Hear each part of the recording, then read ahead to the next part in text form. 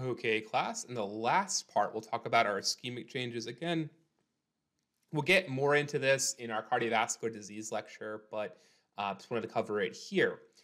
So again, remembering that um, when we have infarction, when we have ischemia to the heart, either or, there's going to be some disruptions to the membrane potentials, right? So we're going to have some irregularities occurring. Um, and we'll talk more about this, the zone of necrosis and infarction. Typically, when we start seeing changes into the myocardium, it's going to start with the subendocardium first, moving its way to the subepicardium. So infarctions usually happen from the inside out, but that's neither here nor there. Quite often when we see ischemic changes or infarction, we're going to see changes to the ST segment. We're going to look at that first. The early minutes, we'll often see ST depression while there's still just ischemia. We might see T-wave inversion. When we start getting into infarction, cell death, we'll start seeing ST elevation, as well as we'll probably still see some T-wave inversion there. And again, this is because of the disruption to the membrane potentials because of inadequate blood flow due to the blockage somewhere in the coronary artery. Now, again, this is an example of kind of what we're seeing, right? So again, the most common causes of a T-wave inversion is myocardial ischemia or infarction. There can be other causes too. Hypertrophic cardiomyopathy, a pulmonary embolism could lead to it as well, but quite often we're thinking myocardial ischemia or myocardial infarction, where we've got here in this example these inverted T waves, right? So again, normally your QRS complex should be in the same direction, right? As your T wave here, they're not, right? We don't see that. If we look as well in V3, same thing, they're inverted, AVL, they're inverted. That's an abnormal, even in an AVR. Remember, AVR, everything is going to be flipped, P and QRS, but now your T waves, on the positive side of that deflection. That's not normal, right? So that's an example of an inverted T wave, right? It's the sign of myocardial ischemia. Now, key thing to bear in mind.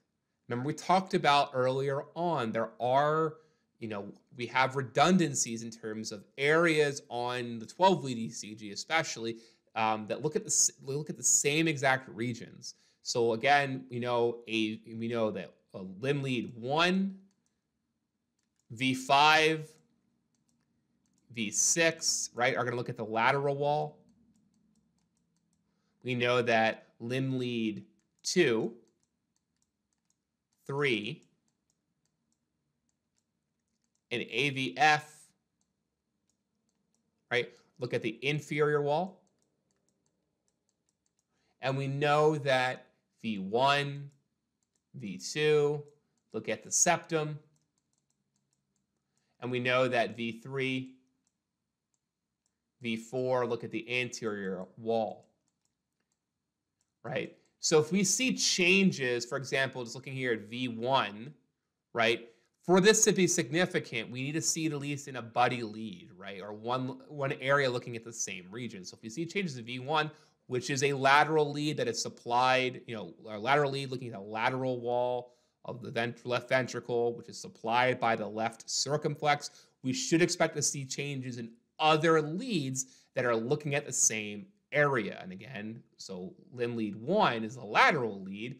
Well, we should see similar changes in, AVL, right? AVL, put that up there, AVL. And then V6 and V5, we see inverted T waves, right? We also see these changes too in, V4. We also see them in V3 and V2, which makes me think too, possibly the LAD is involved here as well, because that's looking at the anterior and the anterior wall. We even see some changes in V2 and V1, so we could even get a little bit of the septum. It's actually a pretty massive blockage potentially. So again, Buddy leads are leads looking at the same regions of the ventricular wall, specifically the left ventricular wall. And and they are fed by the same arteries. So you can get very, very useful in determining, what vessel may be blocked, because we would see changes in these same regions. Now we could also use leads that look at the same regions, as well as adjacent leads, which we would use for our, for example, V2 and V3, for example, aren't exactly looking at the same exact lead, the same exact area, right? One's looking more at the septum, one's more anterior wall. They're right next to each other, so those findings are significant, and they're also fed by the same exact artery, the LAD. So just to bear that in mind too. You can even group potentially V4, V5. Even though they're fed differently, could be a large infarction spilling out, potentially into some of the lateral wall potentially too. ST depression. Again, we typically see this in earlier stages of ischemia. You can see it in patients with a full infarction and death.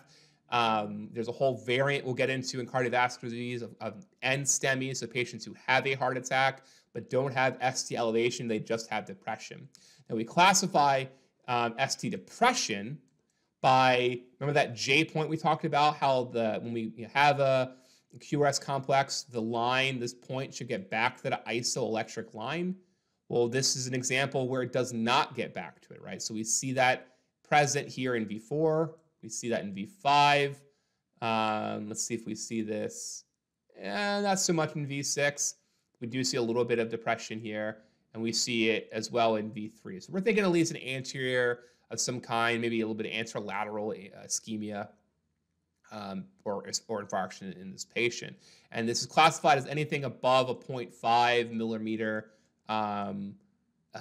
J point depression and more than 2 contiguous leads. And contiguous leads are those buddy leads, or 2 or more of those contiguous leads. That would be, again, areas looking at the same region of the heart, or leads looking at the same regions of the heart, the anterior leads, the lateral leads. This example, we're seeing them in V5 and V6, which are both lateral leads. We're seeing it in V3 and V4, which are both, are very pronounced in V4 and V3, which are both anterior leads.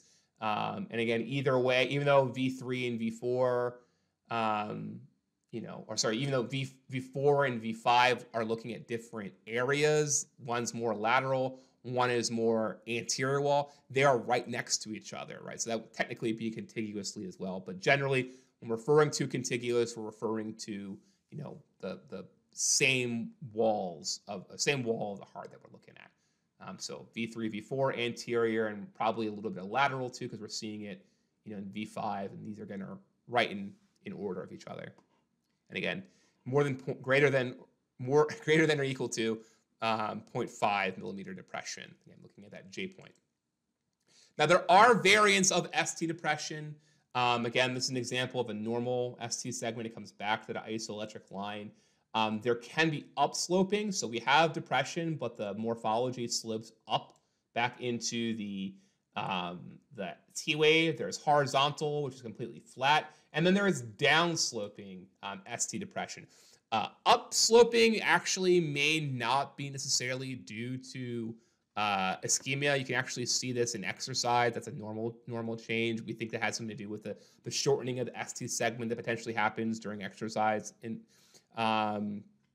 it also may just be, artifact, right? Sometimes if you're moving around a lot, that throws off the leads. So unless someone has other symptoms or other signs, like upsloping ST depression by itself isn't necessarily enough to classify someone as having infarction or ischemia. Your horizontal or downsloping variants, that's more or less likely due to ischemia or infarction. And then there is ST elevation. So ST elevation, most common cause is a myocardial infarction. You can see it potentially in ischemia when people have ST elevation. They're actually not having a heart attack, but more often it's a full-blown infarction. People often refer to this as tombstones.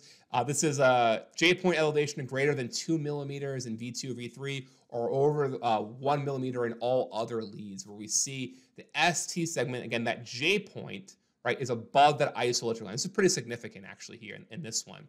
And again, we're looking for contiguous leads. So in this example, we see it in V3, we see it in V4, we see it in V2. Again, these are both, these are in the same region looking at the anterior wall. V2 is looking more at the septum, but that's also fed by the LAD, and it's also right next to V3 in order. So this would be a significant finding for ST elevation, potentially involving the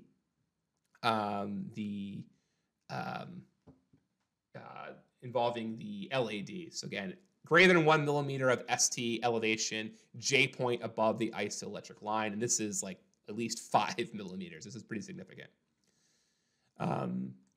And then you can see pathological Q waves. A Q wave is significant if it's greater than 1 box wide than in other leads other than lead 3 in the AVR, or greater than a third of the amplitude of the QRS complex. So if you see these really, really pronounced, Q waves here, that would be a sign of an old MI. So, that would be a Q wave. And again, this is a lead here, just looking at corresponding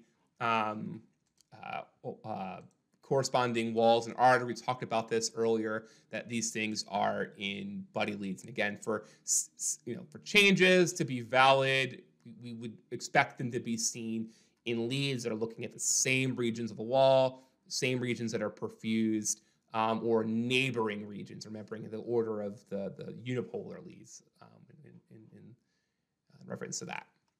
Now, ST changes, there are multiple different causes. It can be other things that cause it besides just ischemic changes. Here's a list of them for non-ischemic causes.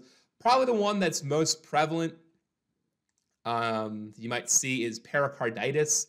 You can see ST elevation in these patients because of some of the irritability that's happening, to the heart, to the pericardium, where you'll see diffuse ST elevation, again, above 1 millimeter above the J point elevation, greater than 1 millimeter above the isoelectric line. But again, you got it in pretty much in every single segment. That's not a typical presentation of someone with chest pain due to an MI or myocardial ischemia, or full infarction. Again, like that's, you want to see it in contiguous leads, but the likelihood of that being every single lead, meaning every single vessel, is probably blocked, pretty unlikely. And again, you'll learn more about other signs that make you think pericarditis instead of something else. So you may often see low amplitudes in the T waves. And again, that's just usually because maybe there's some compression potentially, or atrial injury or ventricular injury because of the inflammation in the pericarditum. So that's pericarditis. And then there can also be other causes of T wave changes. So we talked about the hyperacute T waves. You can see in hyperkalemia. We think that has changes in the extracellular space and potassium that occurs when you have elevated amount of potassium or hyperkalemia. And then left bundle branch blocks. We're not going to talk too much about those. Again, like we mentioned, the bundle branches, right, they split the signal between different, the right and left side. Without getting too specific into trying to pick one out, anytime you see the splitting of the R wave or QRS complex, these kind of spikes here. So V6, we're looking at a pretty prominent R wave. That would reflect there's some sort of blockage. Again, remembering the ECG is an overlay of signals that are happening, simultaneously throughout the heart. Typically, while there is a splitting of the signals, the right and left sides of the heart, it happens in a coordinated fashion, maybe, an imperceivable difference in time. If there's a blockage to one of those bundle branches, one side is going to depolarize slower than the other. It probably takes a little bit more of a trained eye to figure out if it's a right versus left bundle branch block. Either way, it's not an ideal situation to be in, because it can lead to potentially a deadly arrhythmia, like a VFib or something like that. So in a left bundle branch block, the change in depolarization causes these very large R waves in the lateral leads, V1 and V6, because of the splitting of the overlay of the depolarization event occurring in the left versus right. So you end up seeing these pronounced waves and these two peaks, meaning that, again, that the polarizations aren't happening synchronously. They're happening divergently from each other. And you have very deep S waves that look like a W in the precordial leads in V2. So having this almost W variant. You have an M variant in V6. And again, it's because the ventricles are activated sequentially, right then left, rather than at the same time simultaneously. So you have these variants, right? These two twin peaks. And the same sort of thing you see in a left versus a right. Again, you see these twin peaks, these splitting, and again, that's due to a blockage somewhere in the bundle branches. And a right bundle branch, QRS is again usually a little prolonged. You have a delayed right ventricular activation, produces a secondary R wave or an R prime wave in the precordial leads, V1 through V3. So you have this variant here called an M presentation. And then in V6, the lateral leads, you end up having this slurred wave in the lateral lead. So you have this very odd-looking morphology. And you often see this little twin peak here too on the bottom in the S wave, called a slurred S wave, right? A twin peak. So anytime you see twin peaks in the QRS complex, think bundle branch block, because we have a discordance of that normal simultaneous discharge that we would see on the ECG, because the bundle branches should depolarize at the same time.